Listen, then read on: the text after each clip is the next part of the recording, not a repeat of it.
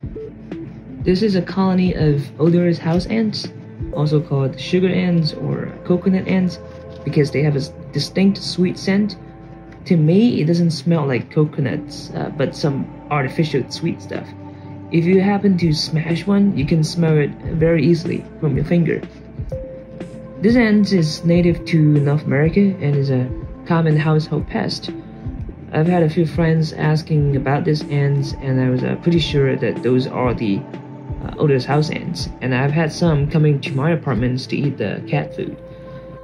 I don't think there are many people keeping these ants as a pet, even among the ant keeping communities, because they're just really not that interesting or good looking.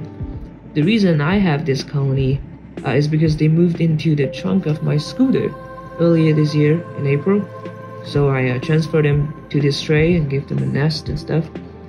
I found that they don't really need much moisture to the nest at all, unlike many other ants that you have to occasionally add water to the nest, to the cluster. But of course, they do drink from the water tube. And in terms of food, just like most pesty species, they enjoy sweet, sugary stuff and protein. So it appears that they suddenly decided to have a mating flight. So I bring them out to the world and, let them fly away to find your love.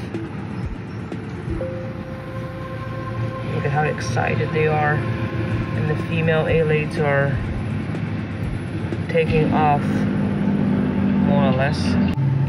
Come on, girl, you can do it. Go fly. That's the female alates, and that's a male.